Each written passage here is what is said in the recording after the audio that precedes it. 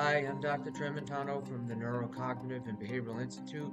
I'm going to be providing some brief presentations on some commonly asked questions from our patients at NCBI. I hope you find these helpful.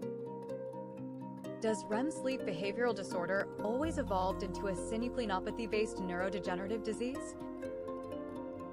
Unfortunately, yes.